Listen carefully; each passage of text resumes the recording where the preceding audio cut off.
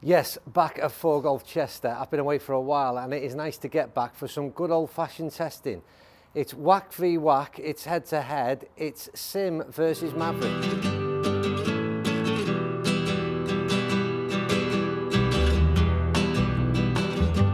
Yes, there's been a lot of chat about these two drivers that I've got in my hand. Both come with big marketing claims that tend to annoy people a little bit, I think, but they've got a story on how they achieve the data, the numbers, the performance, I suppose, that is going to be beneficial to average golfers. And that's what we're going to put to the test. It's going to be a good old-fashioned shootout in a head-to-head, both in here and out on the golf course, and we'll see if we can see any difference between what we see in performance and what we see actually in reality.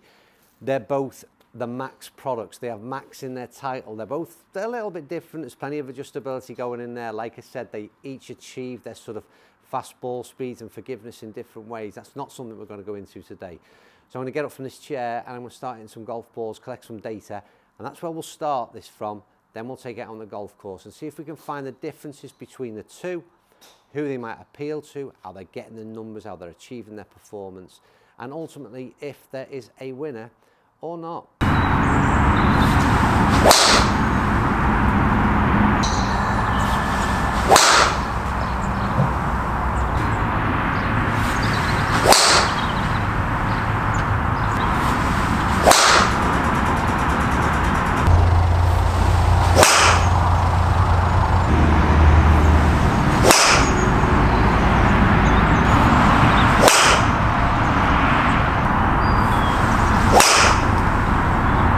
Right, so data collected on both of these clubs. We'll go into it later, and if you've been watching the, or whichever way these go out, they've been recorded in a very similar fashion because I've done a 3-wood in exactly the same way.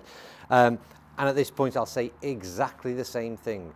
They are so different in terms of sound and feel. It's unreal, opposite end of the spectrum. Sorry to repeat it, but they literally are. Like I said, repeating if you've watched a 3-wood video, they're very much different at address, and again, it's a totally different shape in the MAVRIK Max product. It's almost really sort of been pulled out and stretched, if you like we used to see in the sort of, was it the LS Tech from Ping? But a real elongated shape. From the crown side at address, I much prefer the look of the TaylorMade. I've got to be honest, it sits much nicer on my eye. But in terms of the sound element, that's going to be very much a personal preference. So, data collected, no more to be said. We're just going to get these out on the fairways, hit some off the tee, see how the sound changes when we're not inside of here, because it's the first time I've hit them side by side, and it was very noticeable in here, but whether or not that's the same out on the fairways, I'll tell you that, a little bit more about the data and my overall opinion on, like I said, is there a winner out of these two, or is there nothing to split them?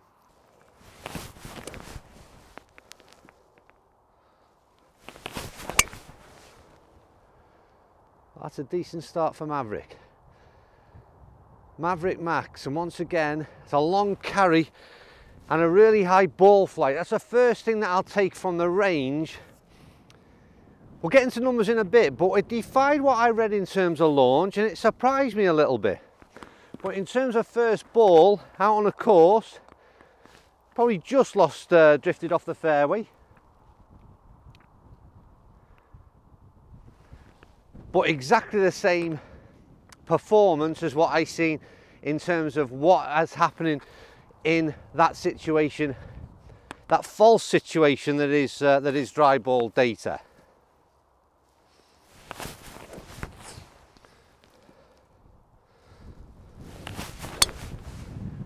Once again, the sound difference, you can probably pick that up. They're almost, that one's hung onto the fairway. A little less curvature in it, a little lower ball flight, and again, without repeating what I've just said on the first shot, they pretty much replicated exactly what I was seeing in terms of dry ball data. Different sound, different ball flights. Let's see where they ended up in terms of, because they're in very, very similar positions in terms of where they finished.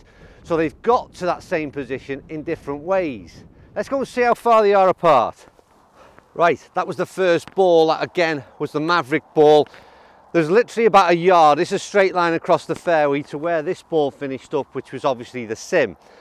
Absolutely nothing to split them. The only thing that split them was quality of strike. They both got there in different ways in terms of ball flight. They were quite noticeably different, but ultimately finished in the same position.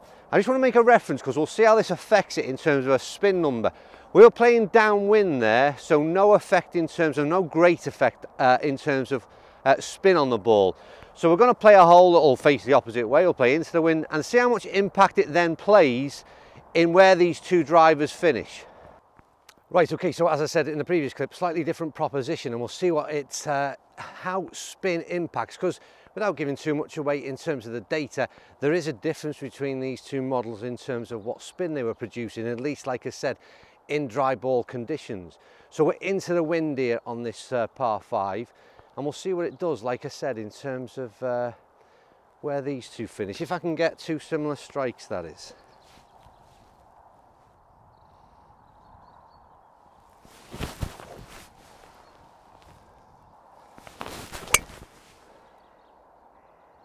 Well, that's absolutely solid. Once again, a higher ball flight. I mean, I couldn't have asked to hit that any better, to be honest with you. That's as good as I've got. So, Sim, you're up against it. Right, ball number 2. Like I said, that did so well, and against the wind, what I liked about that was a low. Let's get the secrets out of the bag. That's a more spinny driver, let's say, but the ball flight was good. It didn't look as though it was doing anything other than firing straight through it. But again, quality of strike was really good. So, you know, let's be realistic. That's a huge impact on things, isn't it?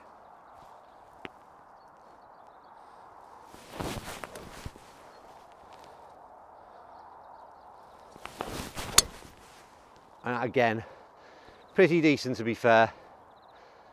Lower ball flight, you'll pick it up off the other camera, hopefully.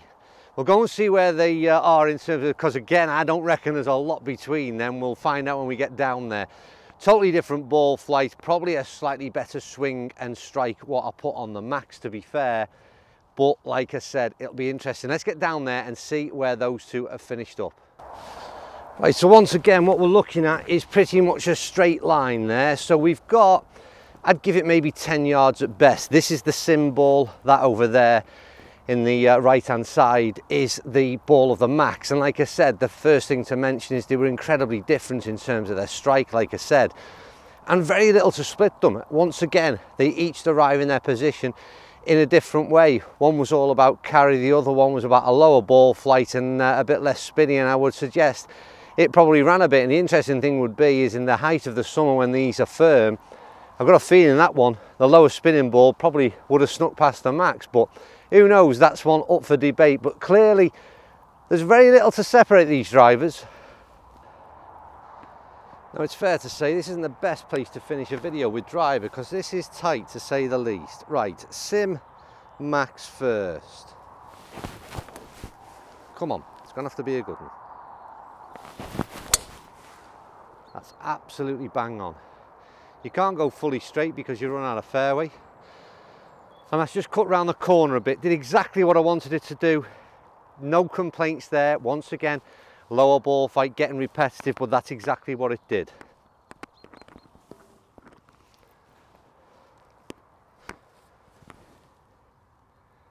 Now for the turn of the Sim Max. Don't let me down, Sim. We've got to finish this video off with 2 decent balls. So looking for exactly the same thing, but I'll be interested to see if I put another decent swing on. I haven't drove too bad today. Now that has gone straight.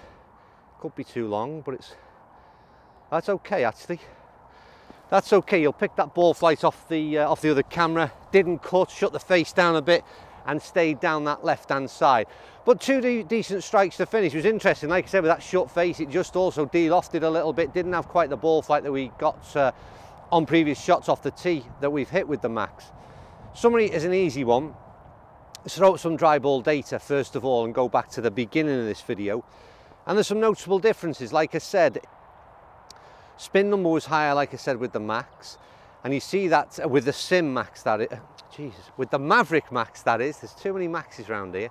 And that impacted on what the suggested overall total would be. And don't forget, that's only a guesstimate. So that's very much not really bore out with what we've seen out here. So yeah, the Sim product, Sim Max, is definitely the lower spinning of the two. It's a different ball flight. Certainly out here on the course, I've seen that. It's a noticeable difference, and it's once again what suits you. The Max product, it's a little bit shorter address. I don't see that as much in terms of what I see with the Sim, and the sound is totally different. So it's down to you. But I think for me to put a winner on it, I don't think there is in this one. I've done the 3-wood video and I would clearly pick one or another, but with this, no, I wouldn't. I think it's very much down to the individual. They're what I call individual nuances, preferences, personal preferences, sound, feel, ball flight, how it sits at address. Shaft head combination is again imperative that you get that bit right, because like I said, anyone suggests that custom fitting is not mega important, then it is been bore out in this, because believe me, what I originally tested Sim Max in, shaft head combination, and what I'm testing it with today are so far removed it's untrue. So you've got to get that element right as well. But like I said, maybe I'm preaching to people who already know that. Anyway, that's me done. As ever, thank you for watching. It's a fantastic day down here at Conway Golf Club, but only for the next 8 hours because we've got a storm on the way. So yeah, made the most of today. See you soon.